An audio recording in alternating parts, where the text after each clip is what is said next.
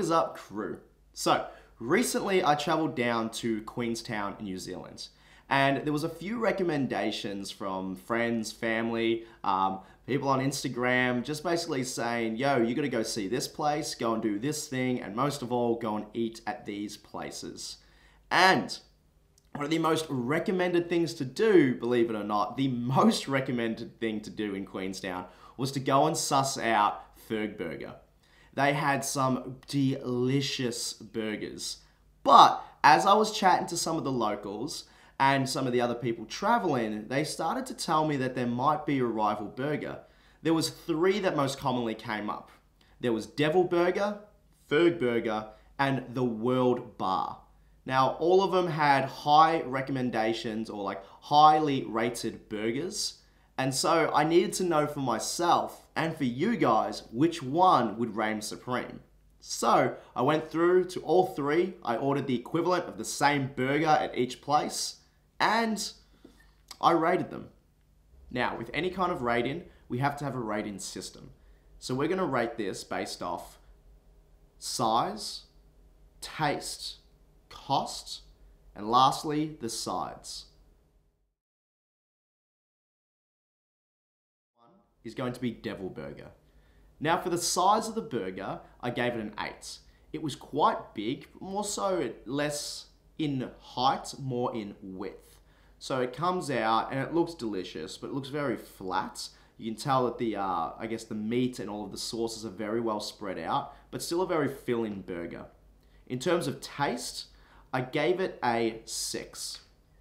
Now, the burger didn't have the most flavor to it, and if anything, it actually started to taste to me a little bit more like a curry.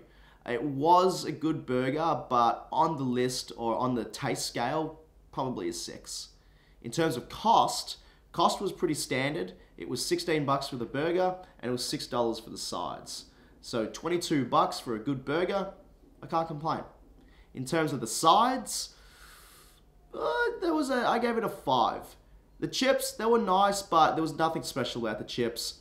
It was just like they threw some things in the fryer. Wasn't exactly salted, but, you know, the whole burger and chips combination still got me there. Location number 2 was fergburger. Now, these guys, I was happy. For size, I put them down as an 8.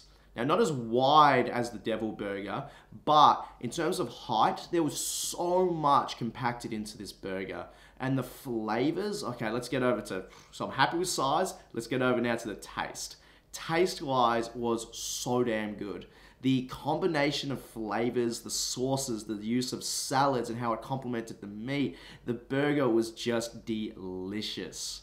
All right, so for taste, I gave it a 9. In terms of cost, it was like 19 bucks for the burger and just about $6 for the fries. So I'd say it's pretty stock standard pricing and pretty happy with that, especially for how busy fergburger was.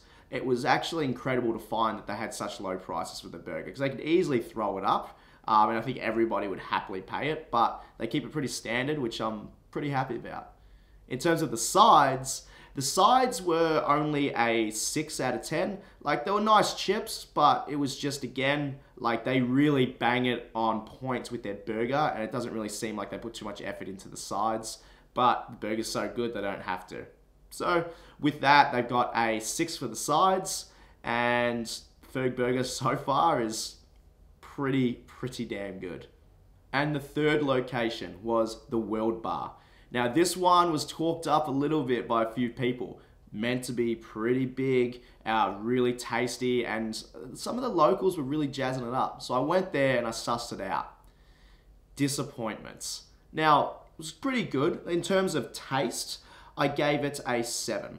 Right, so a little bit better than the Devil Burger, but size-wise, it only got a 3.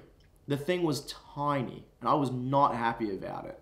For the cost, which was 30 bucks, I thought that it would be a little bit bigger, but they went with like a bit of a fancy setup and it really disappointed me. Again, taste-wise, better than the Devil Burger, but when you kind of like rate it in or take in some bits and pieces for size in, was not happy.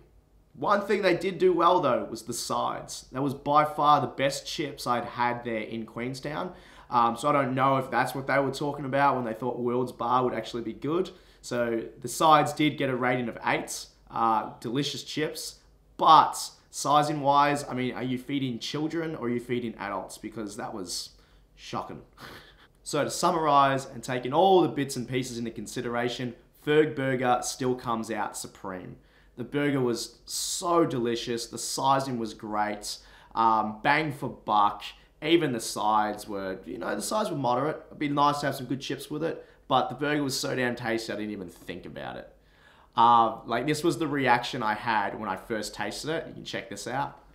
I've had my 2 bites and it was worth the hype. Like, this is huge. The beef is so good. Like, it's almost not medium rare, but not burnt. It has so much flavor and moisture to it. All of the sauces and everything else in the burger seems to complement it so well. And I seriously think, look at the fucking size of this.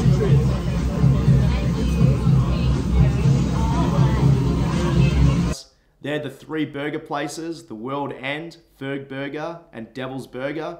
And number 1, reigning supreme, is fergburger. So I highly recommend to go and try that out if you're ever in Queenstown.